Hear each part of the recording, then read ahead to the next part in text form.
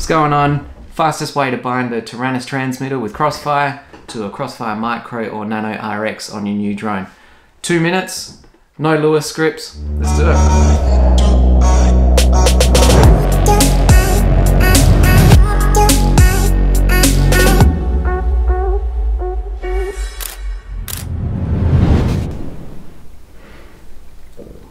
it. Ooh.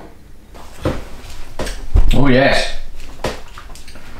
Can't have a YouTube channel without a purple light. Anyway, into the video. What's going on everyone? Scott Berwick here. I'm just finishing up a couple of new drone builds with Crossfire receivers. One with the Crossfire Micro RX and one with the Crossfire Nano RX. And I'm about to bind them up to my Taranis transmitter. There's a really easy way to bind the two without having to go into the Taranis and mess around with luascripts. It's a couple of buttons, takes about 2 minutes. Let's get straight into it.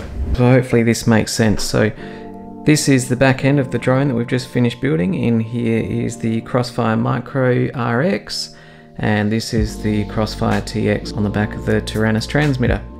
So the two areas that we're going to keep an eye on is the LED down here on the receiver and the LED on the back here of the transmitter. So this is assuming that you've set up the basic model on your Taranis. You've got the external RF selected. Now we just need to bind the two. So first step, power them both up.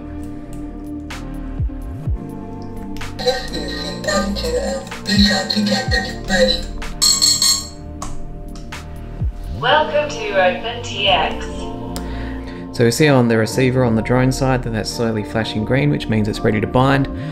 If it's not doing that, if it's flashing really fast green or if it's red, just hold down the button on that receiver for about 10 seconds until it starts flashing green. The TBS manual says that you only need to hit that bind button once to get it into bind mode, but on both the Micro and the Nano, found that I had to hold it down for about 10 seconds to get it into bind mode properly. I'm not sure if that's a second hand part thing or what. And the transmitter is pulsing yellow, which means that's ready to go. So just click the transmitter once. Now this will pulse blue and the receiver's flashing red. So what that means is that there's an update that needs to happen between the two. So to confirm, just hit the TX button once more. So the TX has gone solid blue, the RX has gone solid green, which means that that update between the two is occurring. So just leave them to do their thing for a while. It takes about 30 seconds or so. What else can this do? Oh, that's unnecessary. So once this finishes its update, the RX is going to flash green fast and the receiver is going to pulse yellow, like so. So now we just want to disconnect them both. Now repower them both again.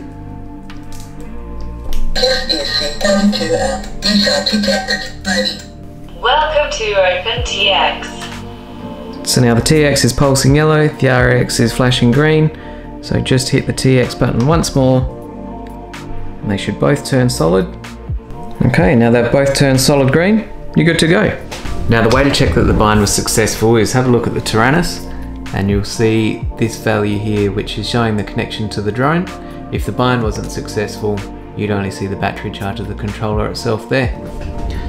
That's it, you're bound, good to go. Well, that's it for this video. Hopefully that helps a few of you out. If you do have any problems or questions at all, please feel free to leave a comment down below and I'll do my best to answer where I can. And if you could please subscribe to the channel, that would be much appreciated. That'll help me to keep making these videos and helping out where I can. In the meantime, have a good day and we'll see you on the next one. Thank you.